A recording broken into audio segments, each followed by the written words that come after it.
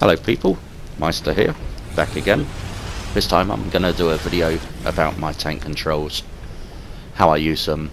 I do use just a Dualshock controller, how to gain control of a few other separate things, take control of your machine gun without changing your turret direction, same with a camera, those sorts of things.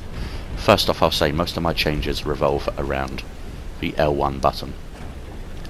It was only used as firing rockets in aeroplanes, so I've reassigned that to an L1 combo, and I've opened up L1 comboing with almost every other button on my controller. Okay, so let's get into the control menu and show you what's happening.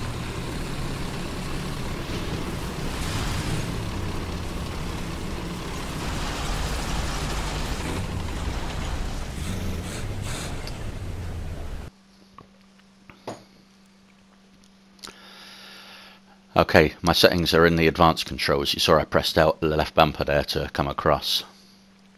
And let's look under tank controls and see what I've done. So first thing I've done is changed these controls here on firing from the main guns. I've segregated it so I can fire secondaries and machine guns on the left L2, fire from a main cow on the right trigger. But most importantly, I've removed touching from a touchpad. By the time you've fumbled a big shot, KV2 or something, by pressing that to see how many players are left, 40-second reload, you'll see why I've done that. I thought it was just crazy having touching a touchpad for a fire button.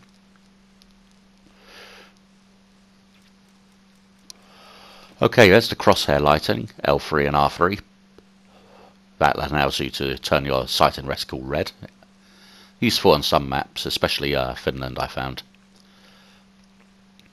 You can use the R3 and the X button to change the mods. Interesting thing is it will change that grey bar, not the black bar that the mousepad was highlighted on. So here we go, I'll just show you. Remove the binding, assign the button, press the right buttons, and there we go, it's set in. Sight distance control, this is for the horizontal reticule on the aim and scope.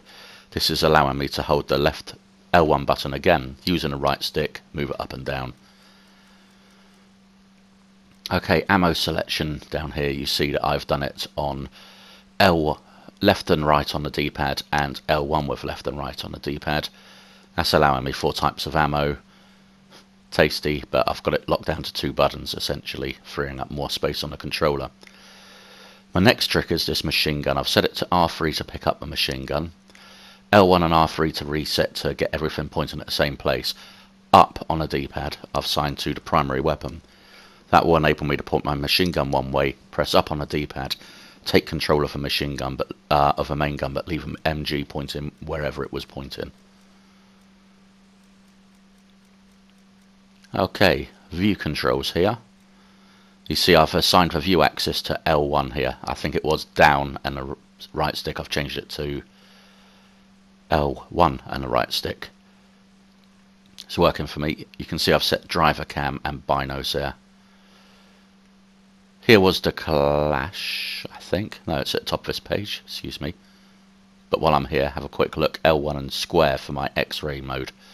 That's useful for inspecting any damage, you know, when you've taken a knock, see how bad it was, or if you survived it with no damage, really. And there's my rocket. I've set it to L1 and R, just for the record.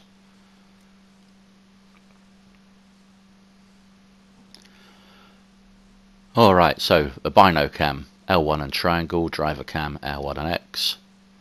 Mouse look activation up there, I've set it for down. That's really useful. Allows you to hold down on the D-pad, touch the mouse pad and just pan around the field. Under miscellaneous I've set a couple of double button things here. Smoke, leave the vehicle, and chat. It's nice to be able to enter that chat mode. I think I spent a year not being able to. Alright, and I think that's pretty much it for the control setups, the changes I've made for tanks. Don't worry about it saying it doesn't support joysticks, it lies.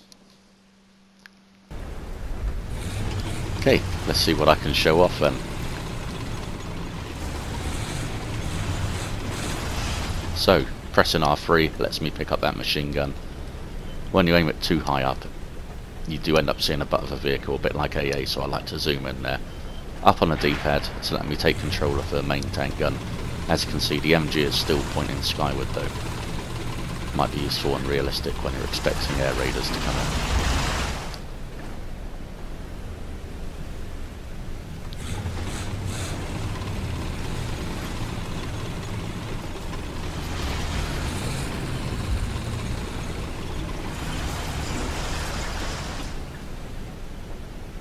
And there you go, L1 and R3, I've managed to reset both the guns together. This is using the mouse look. If I hold down on the D-pad I can spin around with the mouse, get a nice look. You can zoom in with square there, all sorts of things.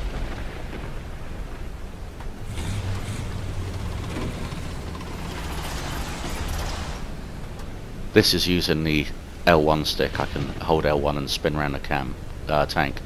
If I release L1 before I release the right stick, however, I can get the tank stuck into looking a different direction to the turret, the camera looking a different way to the turret. It can get a bit disorientating from time to time, but it does allow you to see where you're going and fire from the wrong direction over the back end of your tank. You just dab L1, you get control of the camera the way it should be. It's nice because sometimes you will tie yourself in a knot with that. Okay, range finding. Both sticks together, you see I can turn the reticles red, nice. L1 and up and down I can move this sight scope, all I like. Not very useful at this range, who needs a rangefinder for him? Let's have a look at this next target. Maybe I could show off the rangefinder a little here, so zoom in on him. I try and set a range, what am I guessing, about 300 there. I see it's gone into the part of the body, so I've set the sight to that, and now I'll bring that crosshair up and actually go for a kind of headshot that I want. Hopefully this will be a bit more of a punishing shot. There you go. So, nice application of that. Does work better at long range, you know, it's really nice with a 30 or something and you get some 1D's range at 1400 metres. It'll be better when I unlock the AP for the thing. Okay, I think that's it for the basics of my tank's controls. Hope it helps out. If you got any comments, leave them below. Thanks for watching. See you later.